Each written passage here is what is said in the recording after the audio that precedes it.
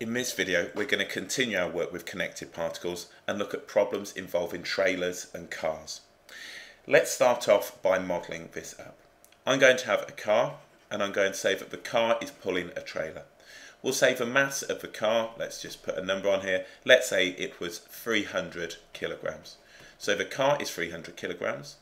We're going to have resistance to motion, and we'll say the resistance to motion is going to be, let's say, 400 newtons. We will have a driving force on the car, and we can say the driving force, let's say that's going to be 5,000 newtons. And we'll say now that the car is accelerating forward at a meters per second squared.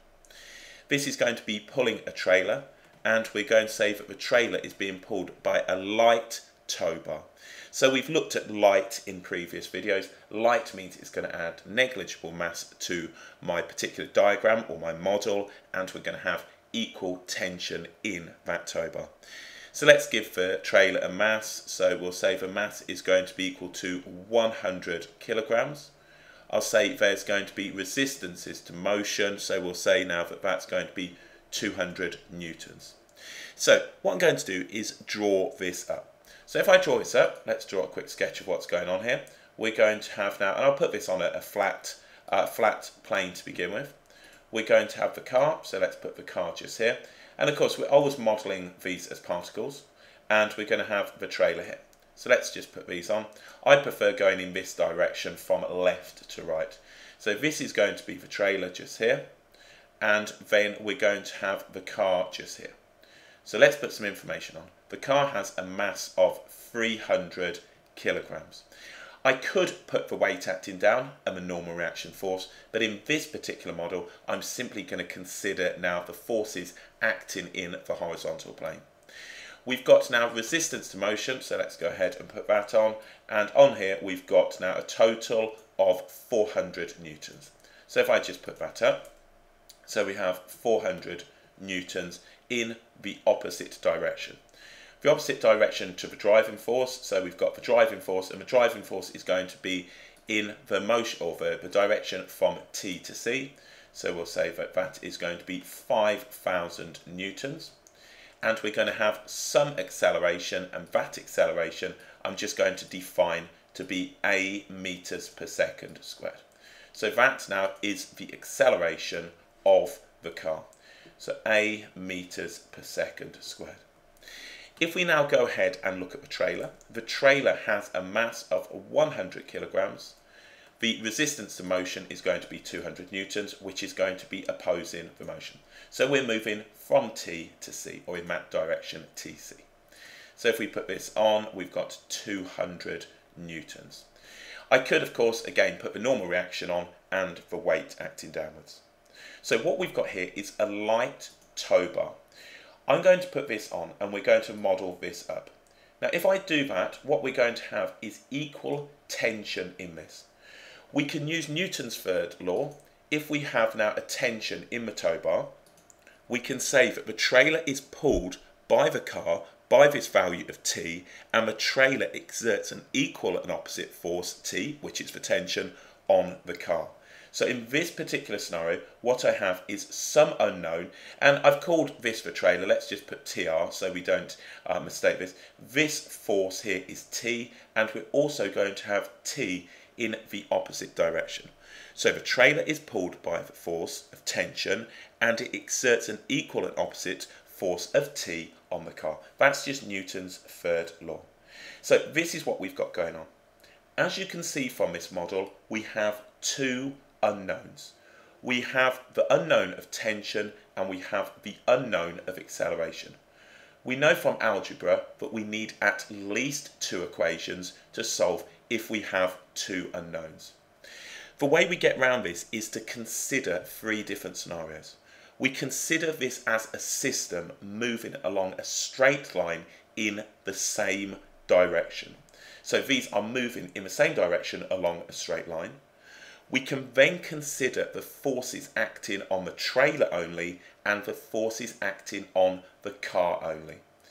When we have a system, we say that these are internal forces and they cancel each other out. When we then consider each of these, so the car and the trailer, they become external forces. So what I'm going to do is look at this as a system. If we consider the acceleration a meters per second squared of the car, that will also be the acceleration of the trailer, as we've got now this light tow bar here, and we can simply apply a to both. So what I'm going to do is draw up the system. So we call this a system, so just put a line here, and we will model this up. So my system is going to become the combined mass of the two. So if we put this on, let's just write now, this is the system. So just here we'll say the system. So the system, we know that the combined mass is going to be 400. So if I consider the combined mass, we got 400. I'm not going to look at any forces in the vertical plane, as we don't need them for this particular problem, and it's just going to clutter my diagram. Again, if you want to put the normal reaction and the weight acting down, you can do. The combined resistance now to the motion is going to be the sum of the 200 and 400, and that is going to give me now 600. We can ignore now T, because this becomes an internal force. All we've got is the driving force. The driving force is going to be in the direction from left to right, and we can say that that is going to be now 5,000. We have the acceleration. The acceleration is a meters per second squared. So if we now look at this, this is my system, and I've combined the two. So these are now the forces acting on the system. We got 5,600, and this is a meters per second squared.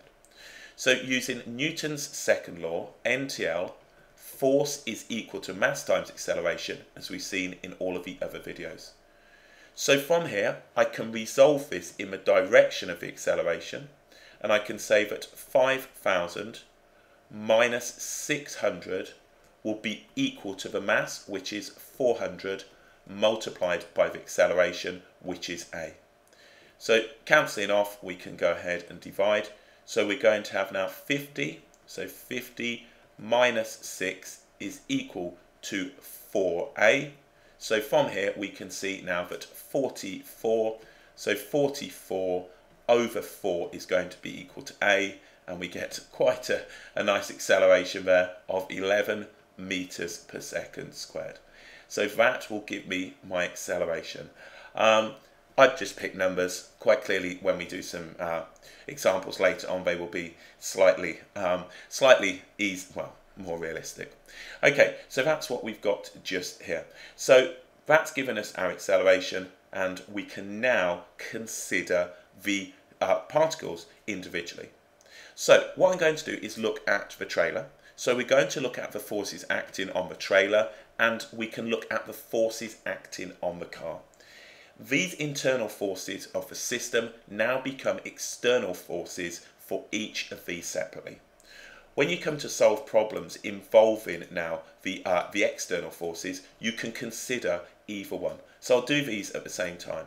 So what we're going to have then is the car and the trailer. So this is going to be the car. So if we look now at the forces acting on these, what we're going to have is the following. So this now, let's put the trailer just there. We're going to still have the 200 newtons. So the 200 newtons will be in that direction. We're going to have the tension in this direction, and then we can apply the acceleration that we found that is applicable for each of these particles. If it's applicable for the system, it's applicable for each particle. So if we look now, the information that we've got is we have 200. So 200 newtons is opposing the motion. We've got a mass of 100, and we've got some tension in this coupling right here, or the tow bar, and we can put on that this is going to be 11 meters per second squared.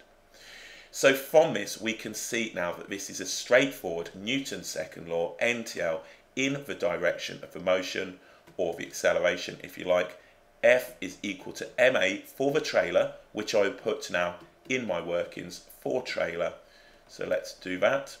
We can say that t minus 200 will be equal to 100 multiplied by the acceleration, which is 11. So what's that give us? 1100. So the tension is going to be equal to 1300 newtons. So that's what we end up with, and we can solve now for t. So that's how I get my second equation. These are in a straight line.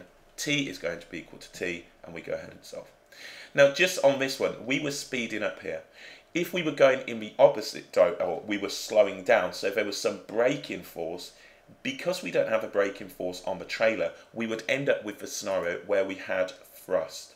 So what we've got now is tension is acting inwards. Thrust would be opposing the motion here, and there'd be an equal and opposite on the car.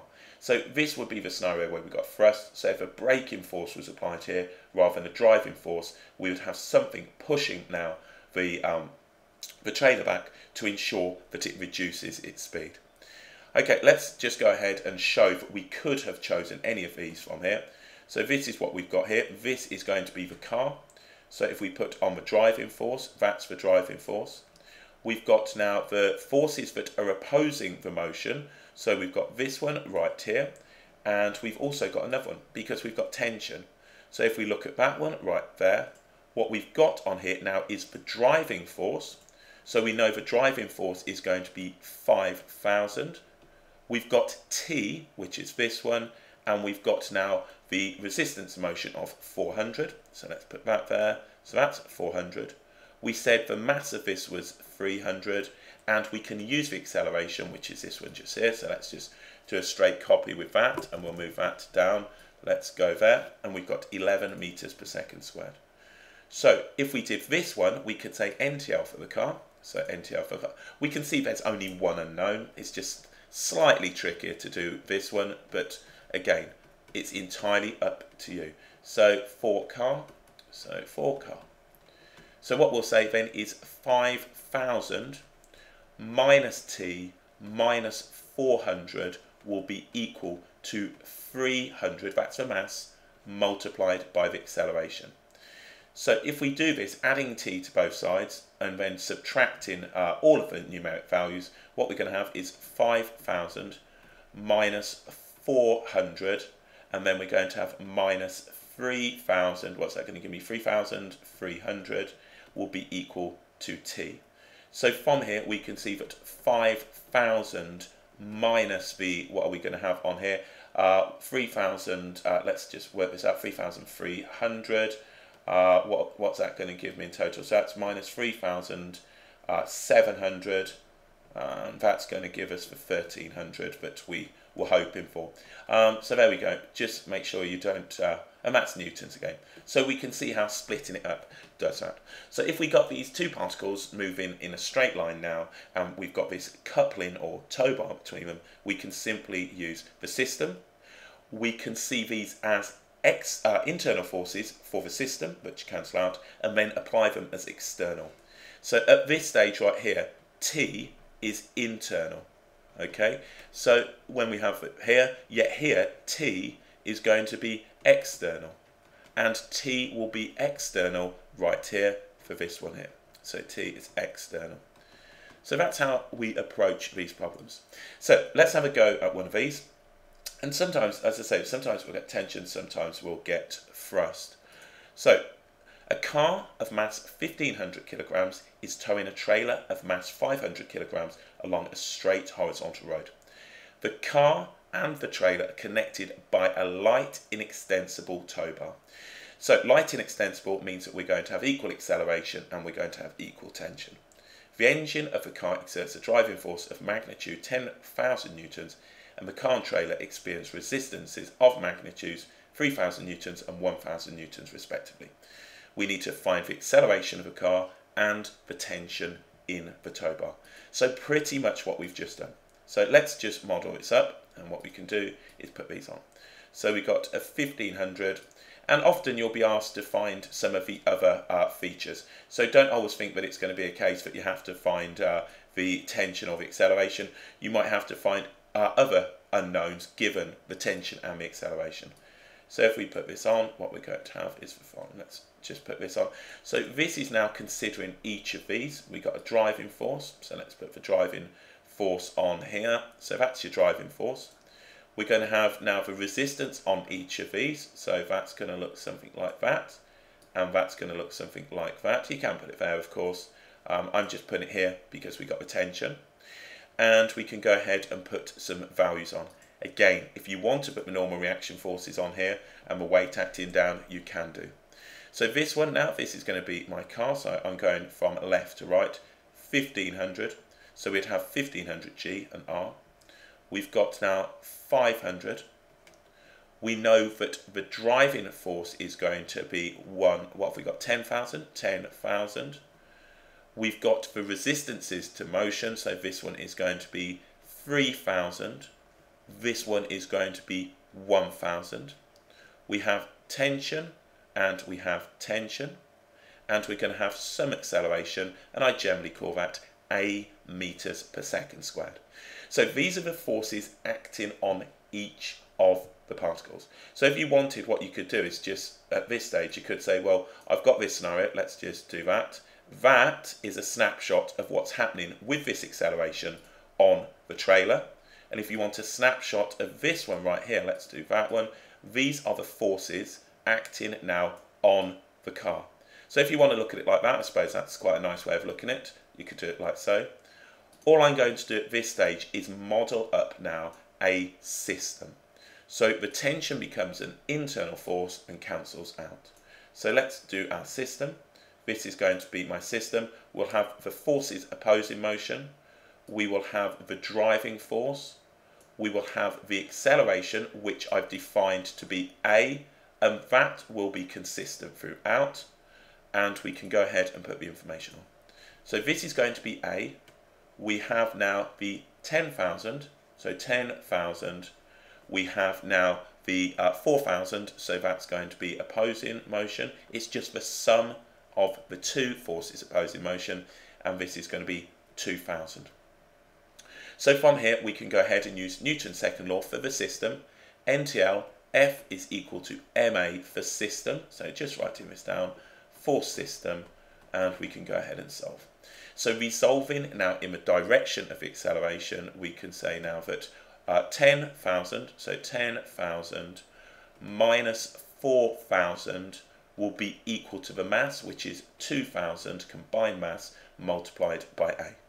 So if we just go ahead and cancel these off, we can say from here now that 10 minus 4 is equal to 2A.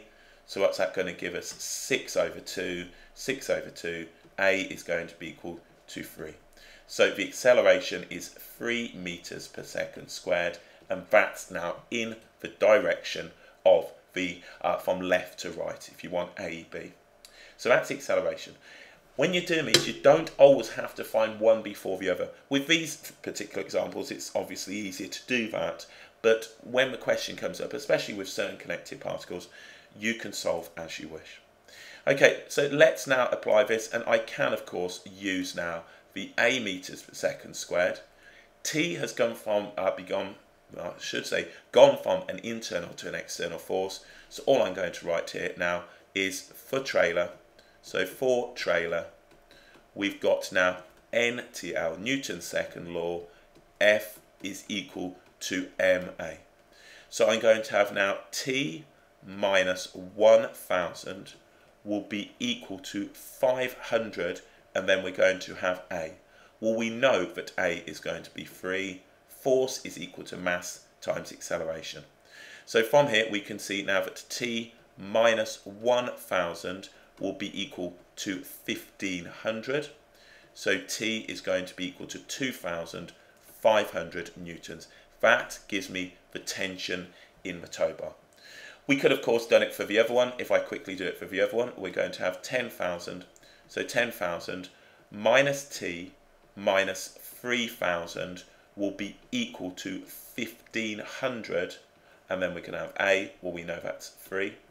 So that's going to give me on here 7, and I'll just do it step by step. 7,000 is going to be equal to 4,500 plus T. So I'm just calculating this here so we can see now that I could have considered either of those. So 2,500 newtons is equal to T.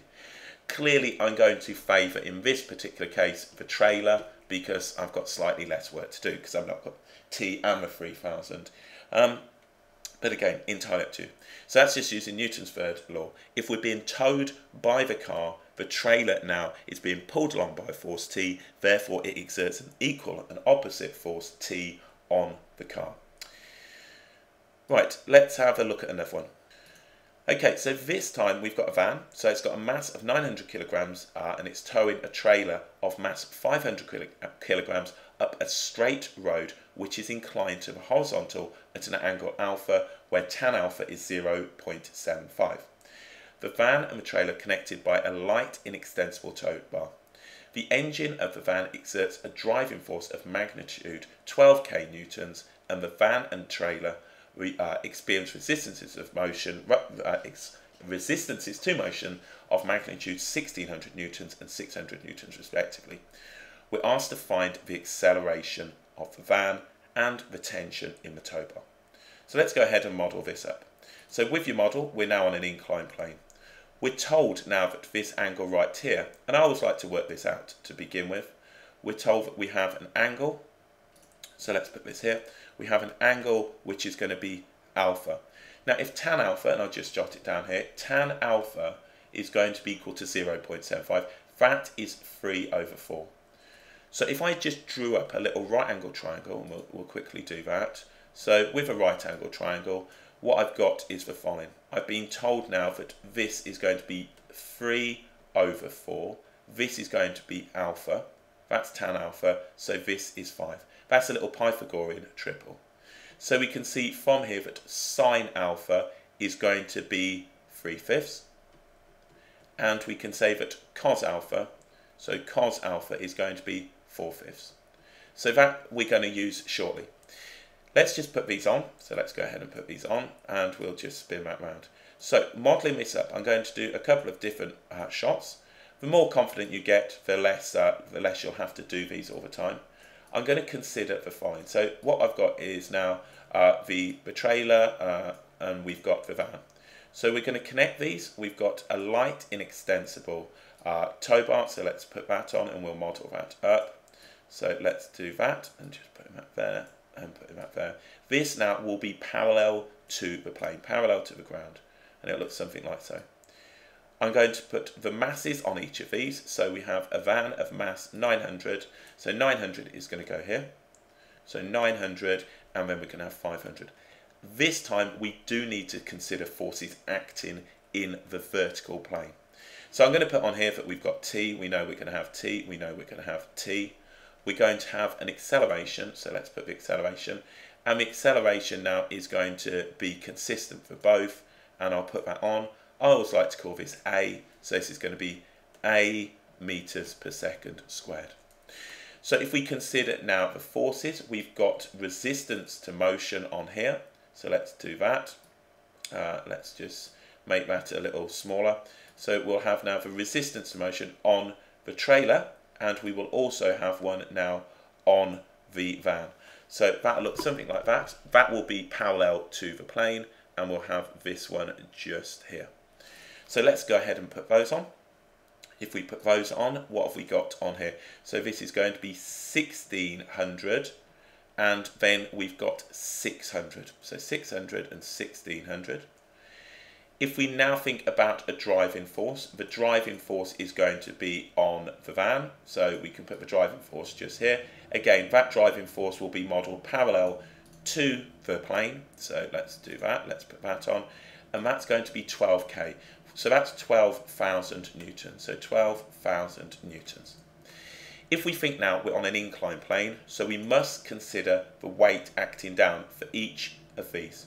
We'll have the weight acting down here, and we'll have the weight acting down, and we'll have now a normal reaction force for both. So if I put on the normal reaction forces, let's have these, and we'll have something like that. Now in terms of the normal reaction for both of these, remember there is no acceleration in the vertical plane, so let's grab that. That's what I want that one just here. And we can put these on. So if I look now, we've got the weight acting down, so this is going to be 500, so that's 500 G. This one is going to be 900 G. I'm going to say that this will be R1 and this is going to be R2. So that's what we have. So what we need to do first, so this is what we've got. That looks to be all of the information that we need. We need to start off by finding the acceleration of this. So what I'm going to do is model this up, and I'm going to model this as a system. So if we look at this as a system, so let's go ahead and put that on. I'm simply going to use now one big particle. I always like to switch it over to a circle. That's completely big. I just find it easy. You certainly don't have to. We're going to have the weight acting downwards. We're going to have the driving force. So this is for the system, and at this stage we see the tension as internal forces rather than external forces acting on each of these. So we'll have now the resistances to motion, which will be on here. So let's just make that smaller and spin that into place. We'll have the resistances to motion.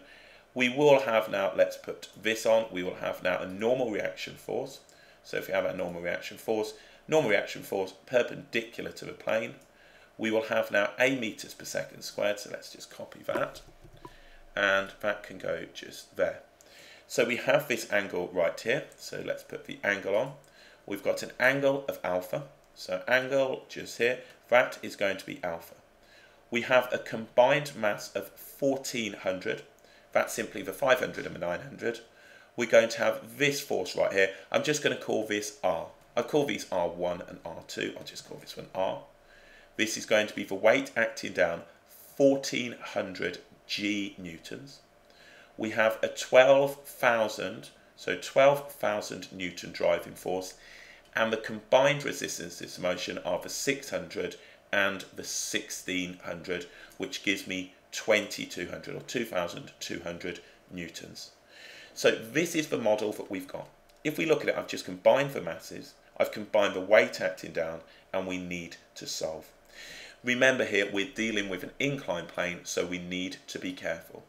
So what I'm going to do is write Newton's second law for the system. So NTL for system. So for system. So if we look at the Newton's second law for system, and I'm going to be resolving now in the direction of the acceleration, or if you like, up the plane, we can say that 12,000, so that is pulling up, minus now 2,200, and we're going to have on here, from here, we're going to have minus now the weight acting down. So what we've got to consider, let's just put this on, 2,200 minus, and this is the weight acting down. This is opposing motion. This is 1400 G sine alpha. So that's what we've got just there. Remember, I've just split this up into the horizontal and vertical components of this force, and this, remember, is 1400 G. This is alpha, as we've seen in our previous work. So if we look at the force now acting down the plane, this is the hypotenuse at 1400 G. We've got the angle just here, therefore it's the sine. So let's go ahead and write this out. This now, we've got a value for sine alpha, and that is the 3/5. So this will be equal to the mass. So that's going to be equal to mass, which is 1400 multiplied by the acceleration. F is equal to ma, Newton's second law for system. So we could, of course, tidy some of this up and make our life slightly easier. We can divide now by, what can we divide? We can take off. In fact, I'm not going to do much simplifying. Let's just knock off a couple of, let's take off those.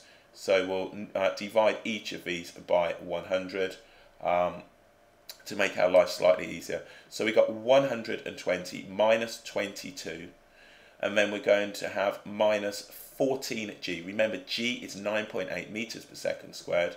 And then we've got sine alpha, which we found to be 3/5, and that is 14a. So if I divide that by 14, I'm going to find the acceleration. So this looks a bit messy, but hopefully we can calculate it from here. So what I'm going to have then is for 120 minus 22 minus now 14, and I'm just hoping, if I have made a slight error, I apologise. Hopefully that should make sense. 14 times by 9.8 multiplied by the 3/5, which is 0.6, so 0.6. And then we're going to divide this now by 14. So dividing by 14, that will give me the acceleration 28 over 25, which is quite nice. 28 over 25 meters per second squared is the acceleration. So that now is what I get from that. So let's just check I've done this right. 12,000 minus 2,200 is equal, minus 1,400 G sine alpha must be equal to 1,400 A. We solved for the acceleration. So now we need to find the tension in the tow bar. So if we look at this right now, I could just go ahead and just consider the forces acting on either one of these. So if let's just move that into place, and we'll put that just here. So I've just gone ahead and found A, so let's put that on, and I can simply consider the forces acting on this particular particle, or in case you want to say the trailer. So if we look at this, let's go ahead. So what I'm going to do here is write now NTL for trailer. So Newton's second law for trailer. This is going to give me now all of the information I need to solve for the tension in the tow bar. So what we're going to have is the following. We're going to have T minus 600 minus 500 G, and then we're going to have sine alpha. So that's sine alpha is equal to the mass, which is 500, multiplied now by the acceleration, which we found to be on here 28 over 25. So 28 over 25. That will now allow me to solve at this stage for T. So T is going to be equal to 600. We're going to have now plus 500 G sine alpha. We know that sine alpha is going to be 3/5, plus we're going to have this 500 multiplied now by the 28 over 25. So let's go ahead and put that through a calculator. So just checking all of this, that looks pretty good. So let's do in the calculator, let's write this out. So we got 600 plus now 500. I suppose I can simplify this if I really wanted. 9.8 multiplied by 0.6. The 5 and the 500 will cancel, of course. And exactly the same with this one right here. So, and then we're going to add to that now 500. 500 multiplied by that fraction we found, which is 28 over 25. That gives me my acceleration. And this should now find us the value of T. That's a nice clean number. T is going to be equal to 4,100 newtons. Well, is that legit? Well, based on what we've done, we could go ahead and do this one right here. So I'll quickly do this one. We're going to have 12,000 minus 900 G sine alpha minus now the 1,600 minus T will be equal to 900 multiplied by A, which is going to give us the acceleration on here, which we saw was 28 over 25. So I've split this up into components. I did now the trailer. This is Newton's second law for the van, which I'm just about to do. So from here, let's see if we can, if I can be a bit cheeky and just put this all through a calculator. What we're going to have then is the following. I'm just going to add T to both sides and subtract this quantity. So what we're going to have is 12,000. So 12,000 minus 900 G, which is 9.8, multiplied by sine alpha, which is 0.6. We're then going to subtract from that 1,600. Then we're going to subtract now, so hopefully this works, hopefully my maths is going to stack up. 900 times by the 28 over 25. This should give us hopefully exactly the same. We're solving for T, which gives us 4,100. So that works out nicely. All I've done is gone ahead and considered that one. So that's 4,100 newtons. So you can see by considering either the trailer or the van, we could have done it. So we see it as a system with the T's cancelling, and then we go on to solve by using either this one or this one. And again, if you look at what I've done here, I just took a snapshot. Let's do that. I took a snapshot of this instead of as a system, as a separate particle. So I took all of this right here and that was what I saw. I saw this force, I saw that one, I saw the 12,000, and I saw this acceleration which we had. So quite an involved question because we've got an inclined plane and we've got weight acting down the plane, and also we've got connected particles. So you would be awarded quite a few marks for that question. Okay, let's have a look at another question. It says a car of mass 900 kilograms is towing a trailer of mass 300 kilograms along a straight horizontal road. The car and the trailer are connected by a light inextensible tow bar, and when the speed of the car is 20 meters per second, the brakes are applied. This produces a braking force of 2,400 newtons. We're asked to find A, the deceleration of the car, B, the magnitude of the force in the tow bar, and C, the distance travelled by the car before it stops. So let's go ahead and look at what we've got. So as per usual, we're just going to model this up. So we have now a car, and we'll put this on. So this is going to be our car, and then we will have now a trailer. So the trailer, now this time what we're going to have is thrust in the tow bar. So we'll put this on, and it'll look something like so. So what we've got then is now what we've got, a braking force of 2,400 newtons. With this acceleration, you can put it on in either direction. If I put it on in this direction, we're going to end up now with a negative value, which kind of makes sense. It's fairly reasonable to think that. So I'm going to put now that we have this one, which is going to be the 300. So this is going to be the trailer, 300. This is going to be 900. I will call this A meters per second squared. I will call this one, as we've got 2,400 newtons, and we've got some thrust in the tow bar. So let's have a look at what we've got. At this stage, we can simply go ahead and use now the model of a system. So let's get rid of that, don't need that, and we will model this up. So what I'm going to do is model this as a system, and if we look at the system, we can put this on. So again, we're not going to be considering any forces in the vertical direction with this. So just writing this out, this is our system. So let's put our system, and we will look at the information. So as soon as this becomes a system, these T's become internal forces and not external. So we've got 1,200. We've got now the 2,400. So let's put this on, and you'll see shortly when I said you can decide on how you want to go with this. We're going to have that like so, and then we're going to have now the A meters per second squared. So what we'll see is if we put this on, so let's go ahead, we've got now 2,400, and we'll do that. So if you like, you might want to go the other way. What I'm going to do is use Newton's second law. F is equal to ma for the system. So this now is the system. So what we've got then is now, we've got this minus 2,400, and of course we've got nothing in this direction as the driving force has been taken off, and now we've got a braking force. So before we had some driving force, the braking force is now in the opposite direction, and that will be equal to the mass, which is going to be 1,200, combined mass, 1,200, and then we're going to have A. So from this, dividing both sides by 1,200, we can see that A is going to be equal to -2 meters per second squared. So that now is the acceleration. So the deceleration, D, is going to be equal to +2 meters per second squared. Remember, deceleration is now negative acceleration. We now need to find the magnitude of the force in the tow bar. So we can consider either now the trailer or the car.